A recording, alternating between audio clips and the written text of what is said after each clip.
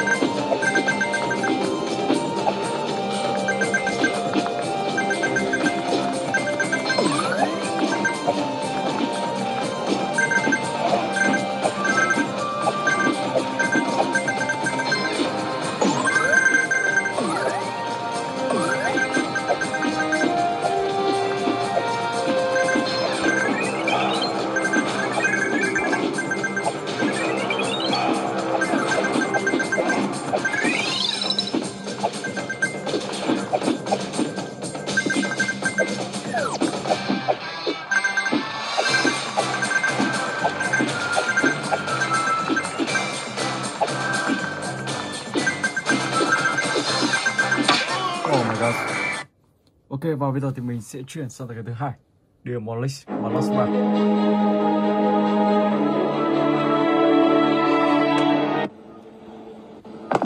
Let's go. Một chiếc diều.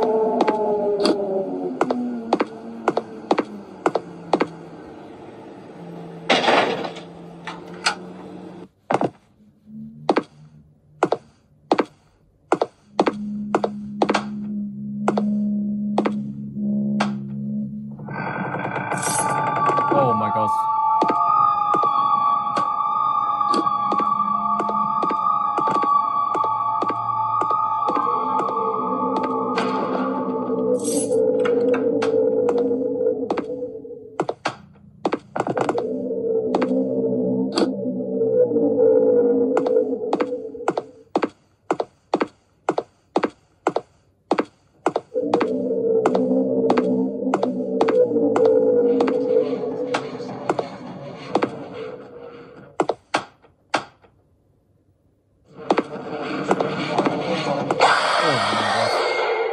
Ở đây trước đã làm một nghi lễ gì đó. Một nghi lễ có thể là thờ quỷ Satan, bán linh hồn cho quỷ. Oh my gosh.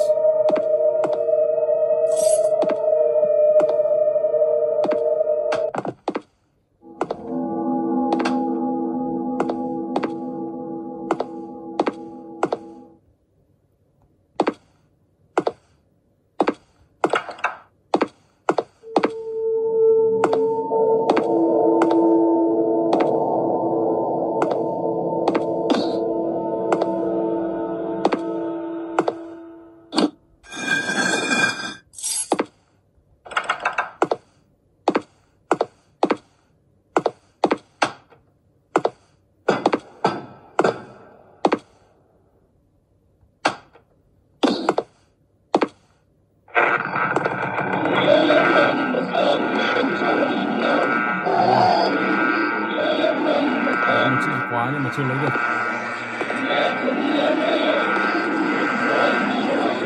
Rất là chill, là kinh dị luôn.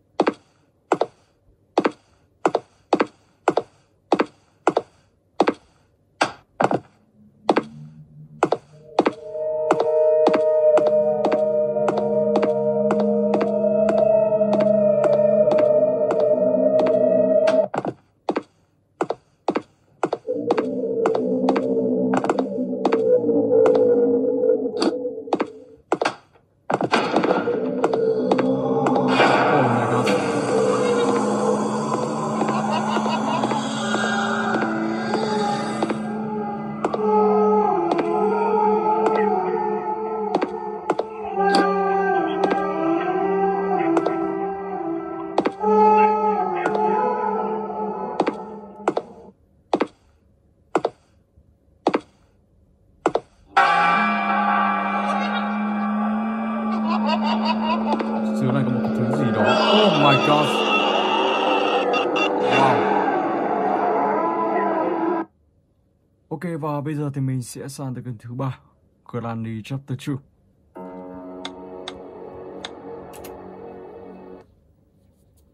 Let's go.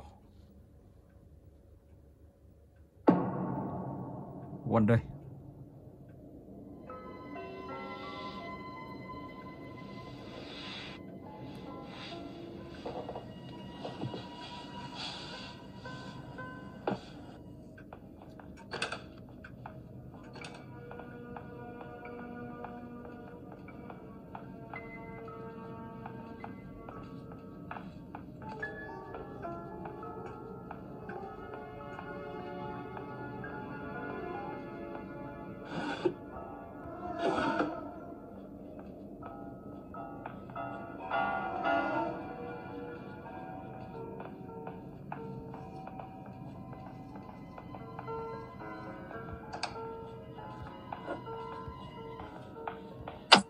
Oh my god.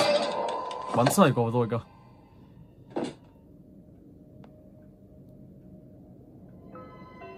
Chịu đây. Và bây giờ thì mình sẽ phải lên trên tầng 2 và nhặt lại khẩu súng điện vừa rồi. Không hiểu sao mình lại bắn sẩy được quả vừa rồi.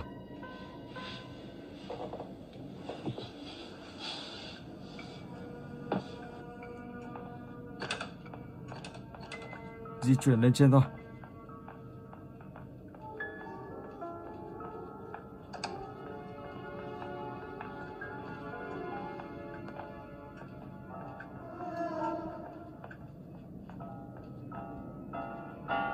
Bà ta vẫn đang ở đây. Đến lúc phải xử bà ta rồi. Không chẳng may ông ta lên là coi như mình không có đường chạy luôn.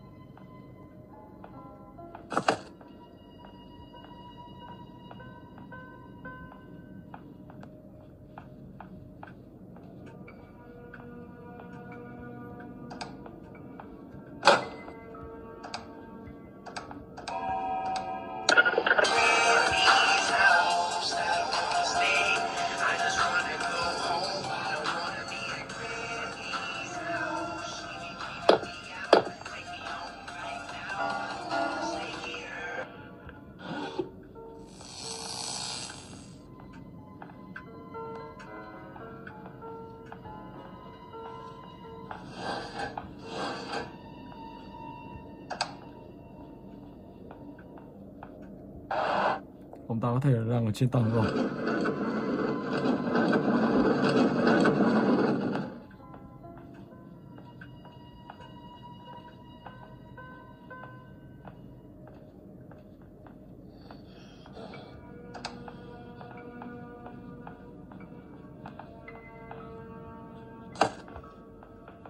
Vẫn chưa thấy ông ta đâu. Oh my god, đây rồi.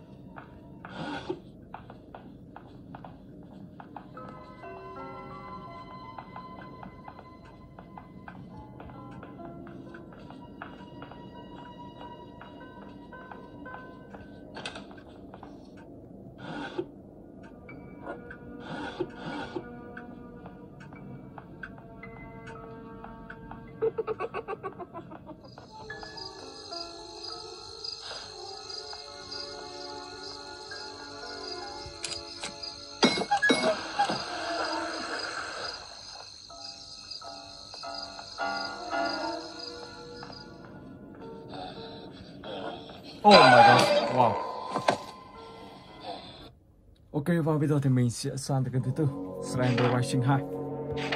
Và từ game này thì các bạn sẽ đi truy tìm tất cả là 7 con ma và chụp ảnh nó, săn lùng và chụp ảnh nó. Thì ở đây thì nó sẽ xuất hiện từ con ma 1. Các bạn bắt con ma đầu tiên thì bắt đầu nó mới xuất hiện con ma thứ hai. Và tương tự như thế sẽ xuất hiện con ma thứ 3 và thứ 4, thứ 5, thứ 6, thứ 7. Ở đây thì ông Slender Man, ông ta sẽ xuất hiện và săn lùng các bạn. Cho đến khi các bạn nhìn thấy ông ta thì phải quay đi thật nhanh, vừa quay đi và vừa phải di chuyển, nếu không ông ta tiến lại gần thì các bạn sẽ bị ông ta bắt ngay. Rồi và mình sẽ đi đường này, đi những con đường rộng thì để tránh ông ta bắt được các bạn.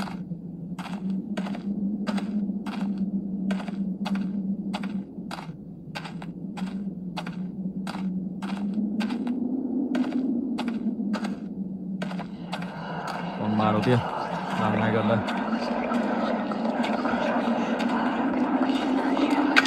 Ok, xem được con đường ra ngoài không. Đây là một đường hầm rồi, không có lối ra. À đây rồi, không có lối thật.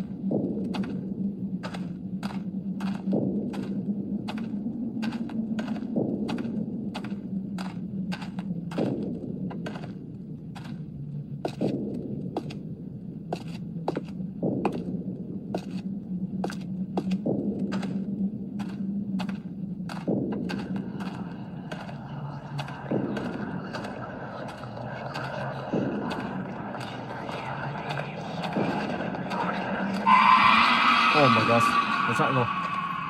Nếu mà không nhanh chóng thì nó sẽ chạy thoát. Lúc đó các bạn lại phải đi tìm lại thôi. Và không biết nó chạy đường nào đây.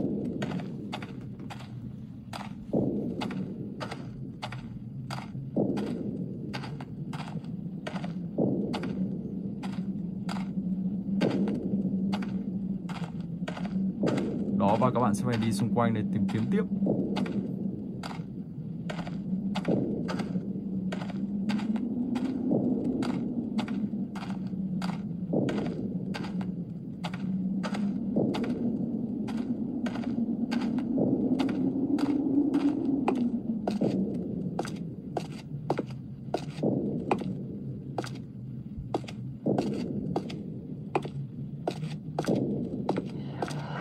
Đây rồi.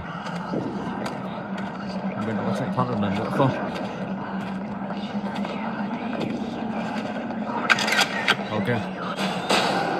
Và tiếp tục như thế các bạn sẽ tìm kiếm tiếp đến khi đủ 7 con ma là các bạn sẽ thoát khỏi map bản đồ này.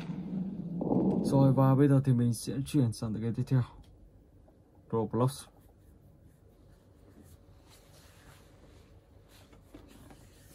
Let's go.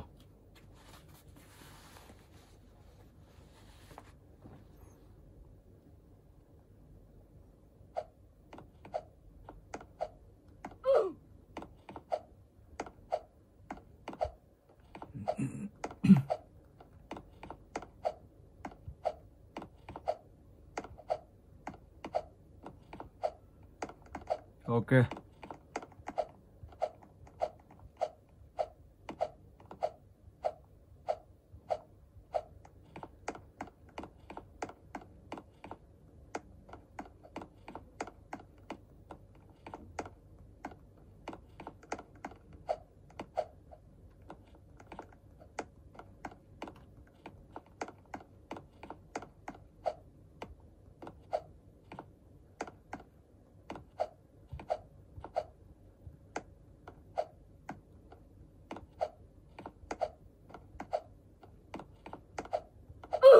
Oh my gosh.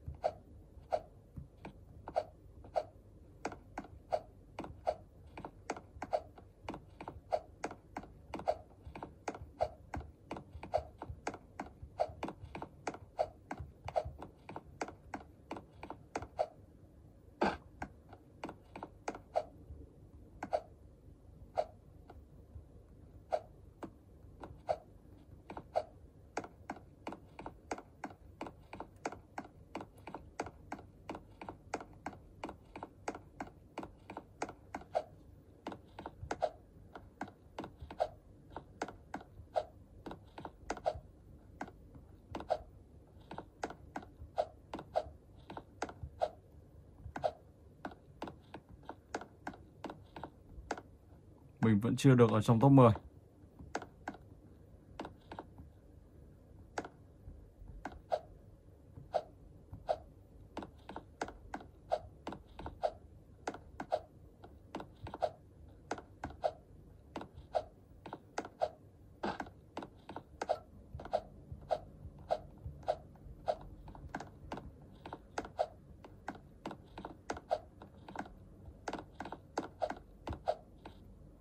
Oh my god, vướng cô làng kia, đâm ra lại đi rồi. Mình sẽ lại con này. Ok.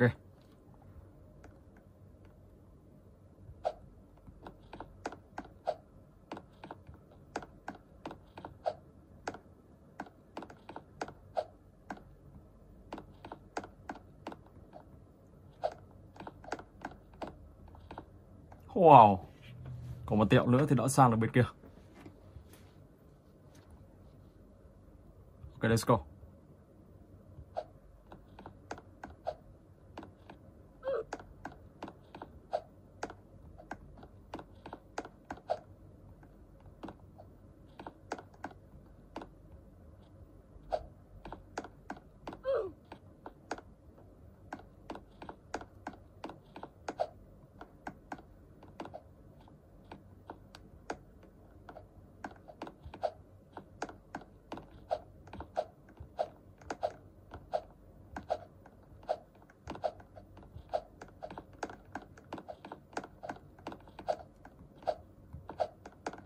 Wow.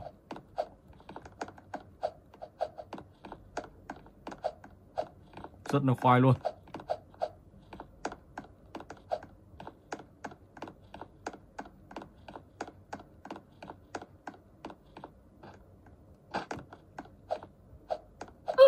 Ồ, đi rồi. Rồi ok, và bây giờ thì mình sẽ chuyển sang cái tiếp theo. So, Forest Monster, Siren here. Let's go.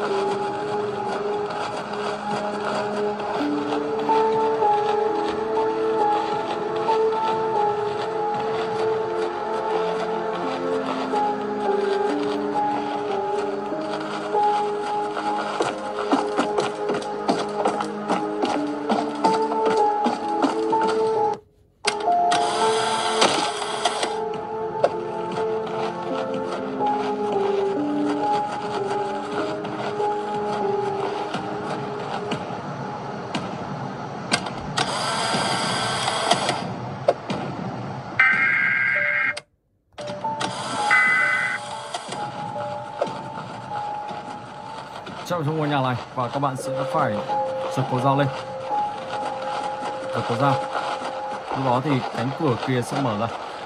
Đi lên nào.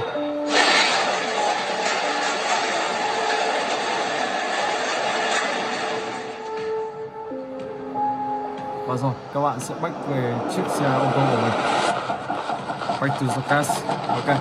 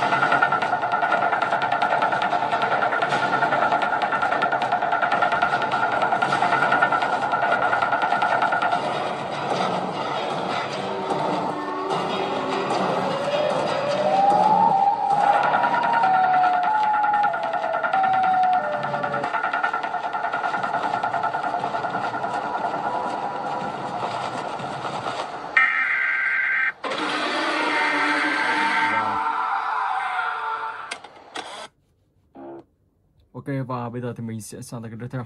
Siren here, view. One day.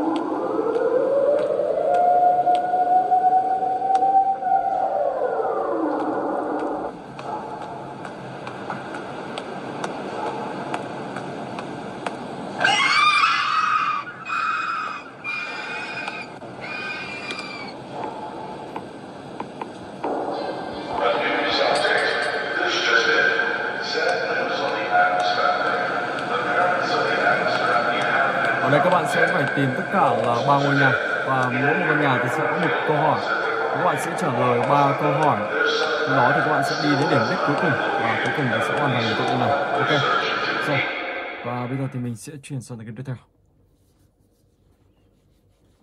Siren here, the survivor. Let's go.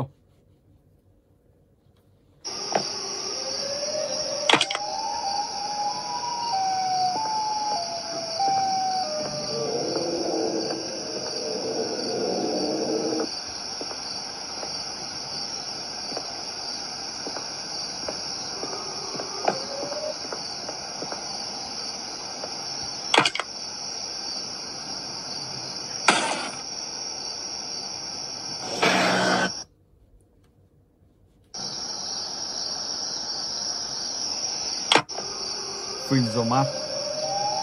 Đó là tìm một tấm bản đồ.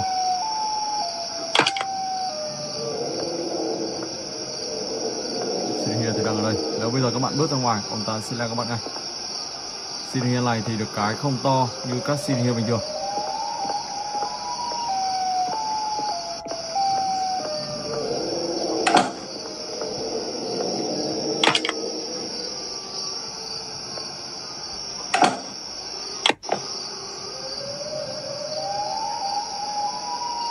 Find your friend.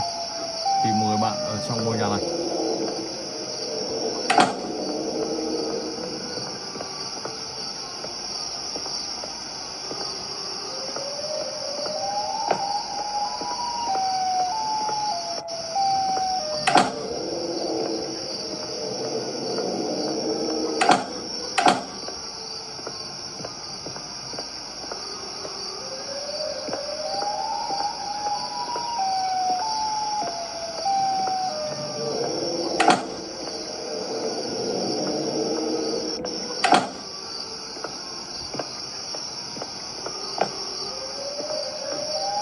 Ok, rồi bạn nó đang bị khóa trong này. Rồi, và mình xin phép dừng clip tại đây. Hẹn gặp lại các bạn trong clip tiếp theo.